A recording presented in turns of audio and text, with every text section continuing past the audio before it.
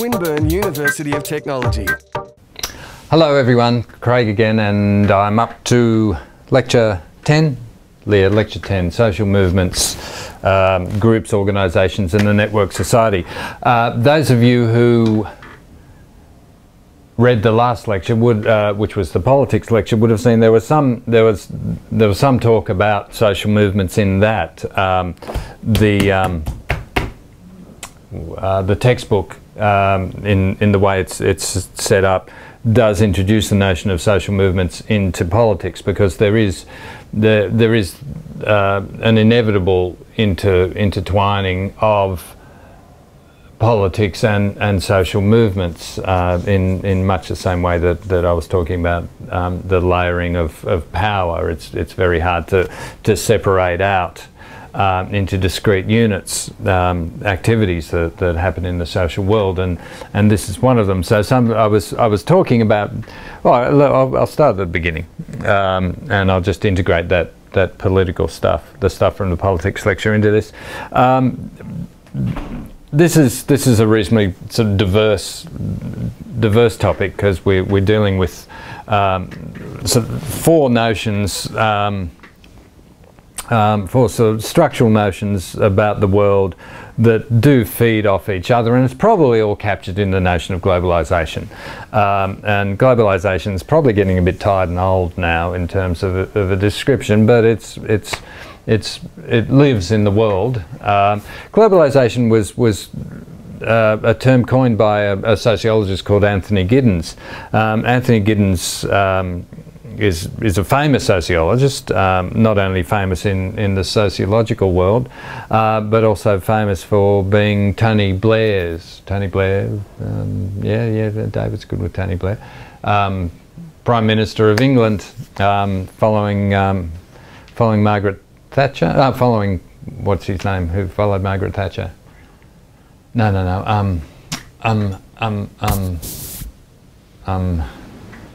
And this is the young people don't take drugs, this is what happens to you moment. Oh, glasses, English private school looking bloke. Oh, it's on the tip of David's tongue. It's still well back in my head at the moment. I'll come back to you on this. Anyway, Tony Blair. You all know who Tony Blair is anyway, I'm sure.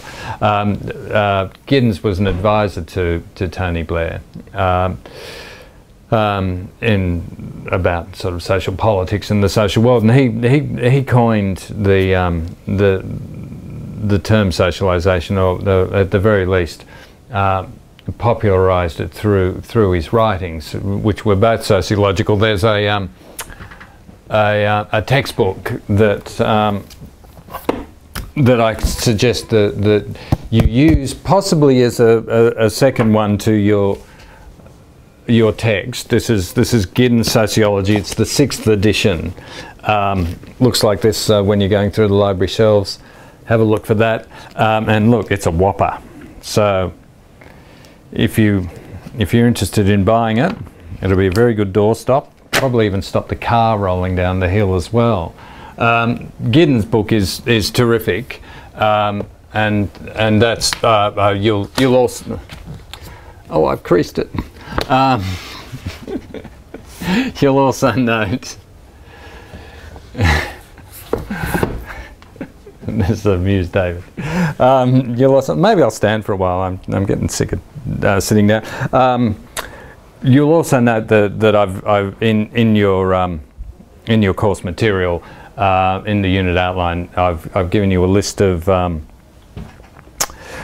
books that you can refer to. Giddens is one of those. Anyway, Giddens popularised the notion of globalisation. So for those of you who don't know, who want sort of a definition of globalisation is the increasing interconnection of the world facilitated by the digital revolution, where national borders are no longer important, are no longer barriers to commerce, to the flow of not only goods and services but money.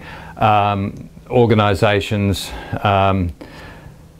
are now transnational, rather than the sort of the 20th century we had multinational organisations, which sort of indicated that you had an organisation who could be in one country and another organisation in another and another organisation in another. So you could have Pepsi Cola America and Pepsi Cola France and Pepsi Cola South Africa, and they were discrete institutions. They were institutions unto themselves. They were all working under the auspices of the Pepsi Cola label, but they were working separately.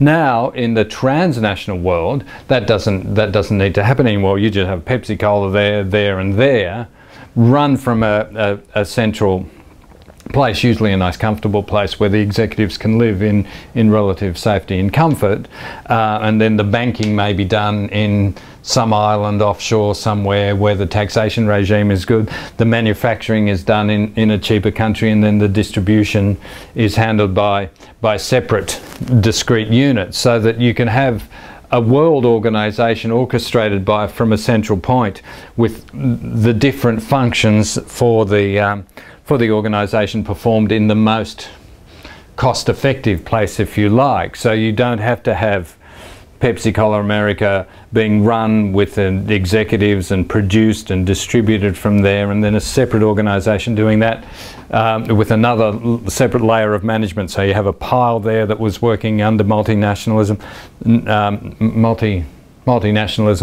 a pile there for France and a pile there for South Africa. It's all here in the one place, orchestrated from the central sort of executive cell, if you like. So it's transnational in the sense that it spans all of the nations without notable divisions between any one of them. And this has obviously been facilitated by certainly an intentionality to have that be the case, and to not worry about having your different parts of your organisation working in different areas, because with the digital revolution, instructions can be given and moved around relatively easily. When now I've got to lecture 10 without saying when I was young. That's remarkable. I usually, in a lecture, I can usually go when I was young, and I'll look at my watch and go, well, that's taken me 20 minutes. This has taken me 10 lectures. When I was young, I worked in the rag trade for a while when I was a kid, and all of the companies I worked for did manufacture overseas, but it was a difficult process. You'd actually go and buy the fabric in one country, you'd bring it to Australia, then you'd have to send it to another country, and there'd be people accompanying this process all the way, and then the communication was via telexes, and a telex was like some of you will have no idea what a telex is. Telex was like a big typewriter that was automated. So I'd send a message, because it made that tickle, that typewriter-y sound. Yeah. So you write the message, and then you press the button, and it sent it off through the wires to the other place. And so you'd be standing around having a chat, and suddenly your typewriter would start typing, and your telex would come up as as sort of a printed document, and that could take ages for it to come through. So that was the beginning of sort of the multinational world. But now with the digital world, bang, it's gone. And you can Skype your people wherever they are. So, okay. What's then underpinned that are governments have been prepared to do things like float their dollar, open up their financial systems, as we did in the mid-1980s. So this has been going on for quite a while. And I was talking about that, I think, in the last lecture, about how the economic system and the links between the economic systems throughout the world are facilitated by political decisions, and that was also, I didn't describe it as such, but that was also a manifestation of globalisation. So globalisation obviously was embraced by companies, profit-making organisations, because it gave them much greater opportunity to increase their profits and decrease their costs by being able to move things offshore and have tax-effective regimes by moving your money around, and to have sort of a centralised organisation, executive organisation that was sort of safe and comfortable. And then governments have facilitated this process by allowing international companies in, by allowing international companies to take over local companies, to promoting free trade across the world and having free trade agreements with all sorts of other countries. So the notion of globalization underpins then this world of sort of networks and social movements and groups and organizations. So that's the corporate world and the governmental world. And then this digital revolution has also meant that movements, social movements, have been able to work more effectively together and to orchestrate worldwide responses to the way the world works or doesn't work as these organisations see it. So from a strictly social point of view, obviously Facebook is the ubiquitous example now. But simply by having emails, by having text messageability and Skype, meant that communication could happen much more effectively. Satellite technology obviously is, well, if something's the foundation, what's satellites? John Major, just by the by, John Major. So satellite technology has facilitated this. So the Sea Shepherd can be down in the Southern Ocean chasing the Japanese and still give us reports back via satellite phone. So that social movements and social actions can be in real time followed by people. So what I was mentioning in the politics lecture was you had probably the earliest of the modern social movements anyway was Live Aid, followed by Make Poverty History, which was a worldwide response to problems they had in Africa, and Bono and what's his name, the Irish bloke? Hey? Who? No, what's his name? I don't like Mondays. God. Bob Geldof. I do know these things, it's just, you know. And it's still only early, relatively. So Bob Geldof and Bono together with a whole lot of rock stars, but then governments and non-government organisations then all came together as a result of this to start to distribute the money, essentially, which was what they were after.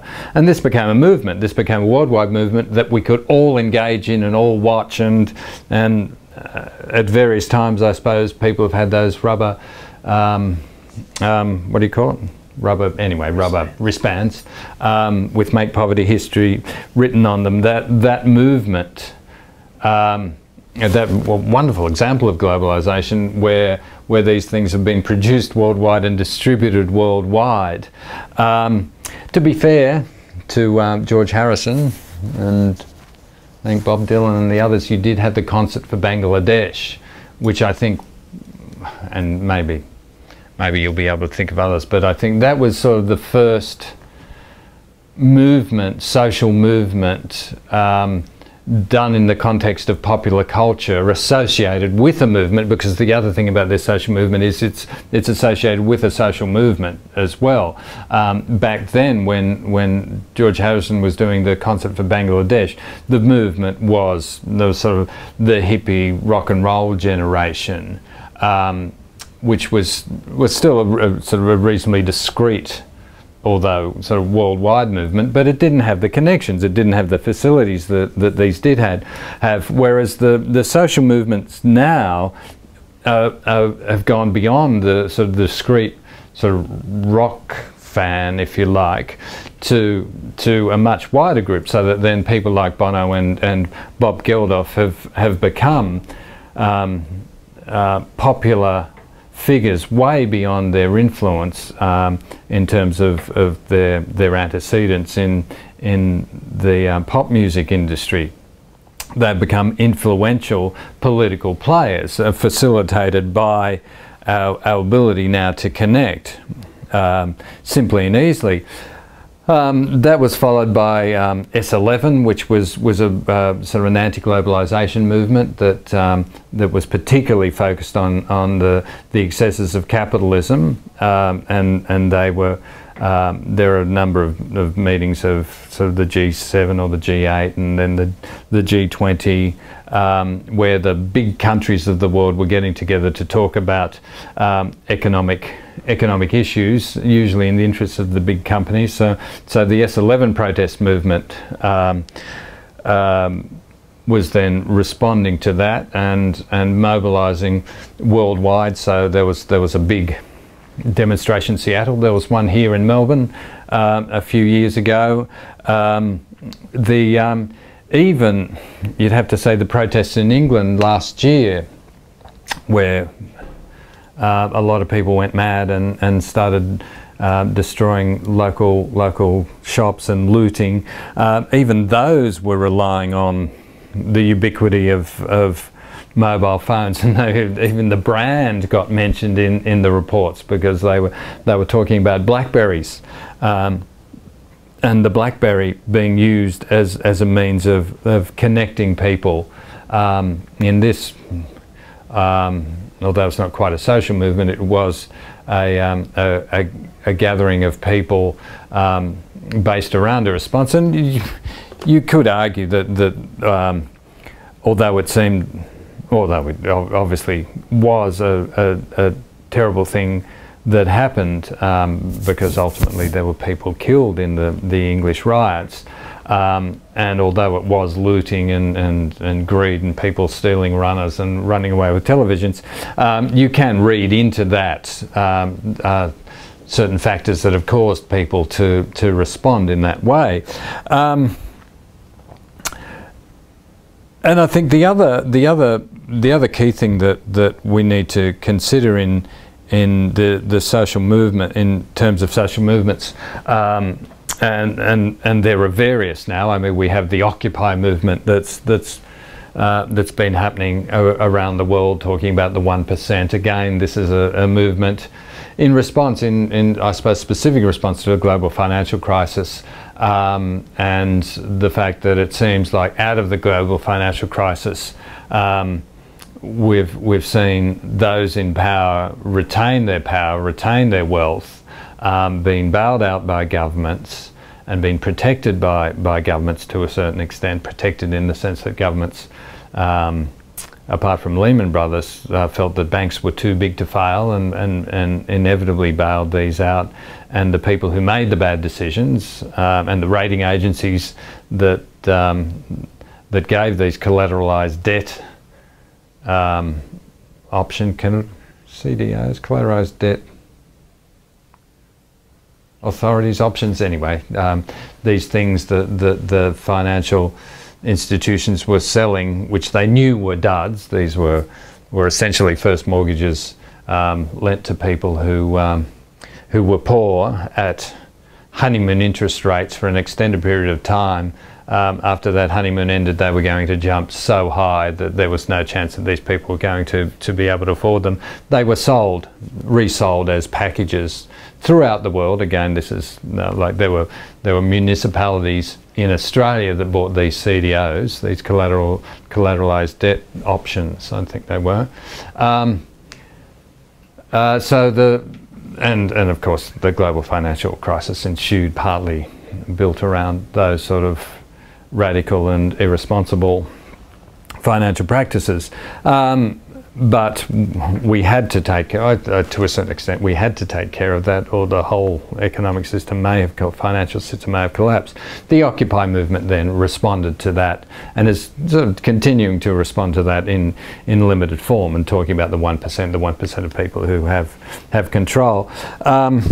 But the other, on bringing it down a level, this is all posited on the notion of the networked society. That is, everybody is connected in various ways. And as I was showing you in earlier lectures, I've got three devices here, all of which broadly do the same thing, all of which are Macintoshes, or Apples, that allow me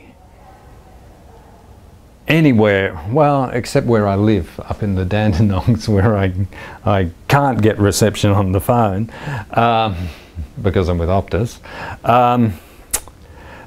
All of these allow me to connect with anywhere in the world, and I can pick this computer up if it wasn't tied to all sorts of other things like external hard drives and Ethernets and all of that. I can walk around with this thing. I can walk around the city with this, or with this iPad, and sit down in a cafe and connect with the world. It's quite remarkable when I consider when I was a kid, I've done it twice now, that I was at my grandma's house with the old black Bakelite phone that weighed quite a bit, that was tick tick tick tick tick tick, and I was watching Dick Tracy on the television, talking to his phone, which had a video screen on it, you know, calling Dick Tracy. Anyway, some of you will know Dick Tracy.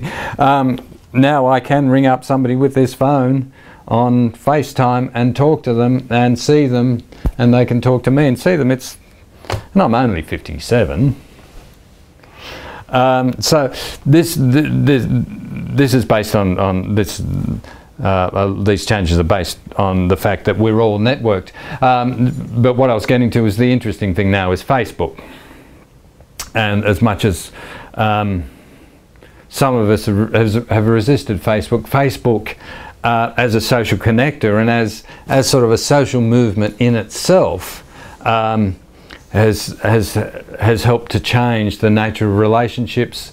The notion of friendship has also been challenged by Facebook, and I thought in the last couple of years that Facebook may go the way of, what's the other one? MySpace. Thank you very much. Once it started to be populated by other groups, but it seems like Facebook has been able to move from simply a personal or an interpersonal, private, in inverted commas, way of connecting to being ubiquitous, in the sense that you can have individuals, non-government organisations, governments, business organisations. We seem to have transcended this arbitrary division between various elements in the social world, and they've all met on Facebook. So that Dave and I were just listening to the ABC and listening to Julia Gillard, and they kept reminding us that we can go onto Facebook and make comments to the ABC page, and then I suppose there's no doubt my daughter will have big heads saying stuff about what's going on Facebook, so I'll go and I'll look at the personal reflections. I can go to the ABC, see what they have to say. No doubt the Labor Party will have stuff on Facebook. So the social movement, the notion of a social movement has sort of met and sort of hardened diamond-like around Facebook. The thing to be wary about this is Facebook is a private institution. You know, Facebook isn't run by governments, isn't run in our own interests. It's run in the interests of the people who own it. It's much bigger, obviously. I think obviously than they expected it to be, and its influence is growing, and it will be interesting to watch. And I'm not a social visionary, so it'll be interesting to see where it ends up. But in terms of the development of social movements and how visible that's made parts of the world that haven't been visible before, that is the action of governments, the actions of organisations. I'll give a cursory mention to WikiLeaks now, which is WikiLeaks run by an Australian called Julian Assange, who may by now be in Switzerland, or Sweden, Switzerland I think, and be on his way to America and Guantanamo Bay, who knows. But WikiLeaks was able to receive a documentation from governments that they didn't want us to see, and have that distributed worldwide. It's sort of interesting that these things revealed so much, but didn't get the response that maybe they expected. It didn't bring governments down. It didn't fundamentally change the nature of the organisations that they were revealing, but it did reveal something about how organisations are responding to these social movements and these social networks. And setting aside what Julian Assange may or may have not done in his private life, it's interesting to see the response of governments to this new technological world, because what Assange did was receive documents. All right, he or his offsider set up this brilliant electronic way of dropping documents in that meant that people couldn't be identified, and they could drop them in the WikiLeaks Dropbox without being traceable. And so somebody's done that, and he's done what every journalist would have done.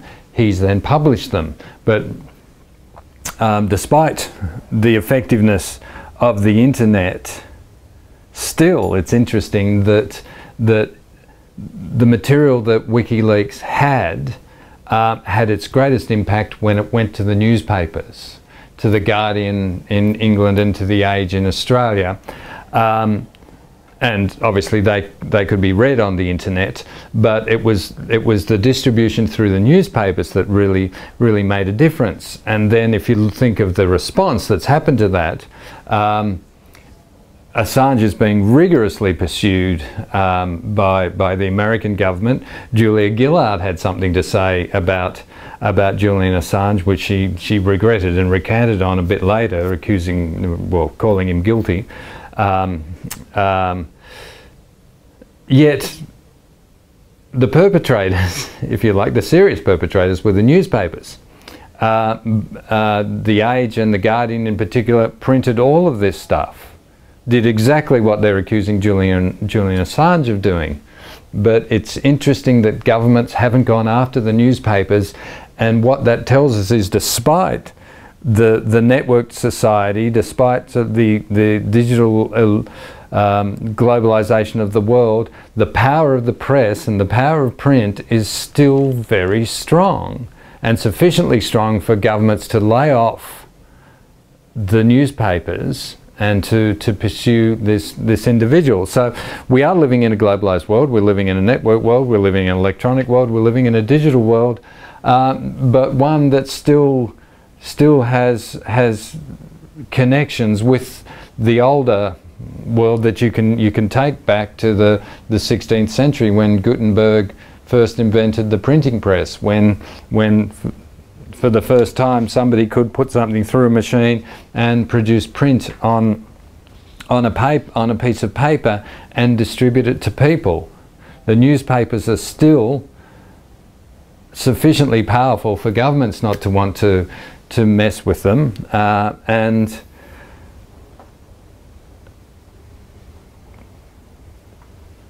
I suppose they're enhanced by their connection to the digital world. So I'll sit down again now. That's lecture 10. I'll be back next week with lecture 11, so I'll see you then. Bye-bye. This has been a Swinburne production.